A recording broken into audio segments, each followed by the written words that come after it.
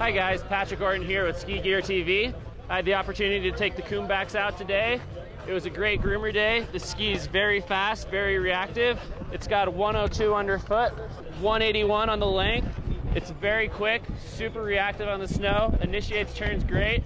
It's a very poppy ski. On a groomer day, it's probably the ideal ski I'd take out. This ski was designed in memory of Doug Coombs. It's called the Coomback. It's got holes on the tip and tail, ready for you to put your skins on and access the side country or the back country.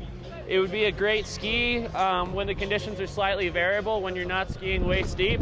Anything from 6 inches of snow, it's gonna be perfect. It's got a great pop to it and very reactive. It would be very fun in the trees. And it's a cool design and very strong. Nice pop. Yeah, check them out at K2 and keep watching Ski Gear TV.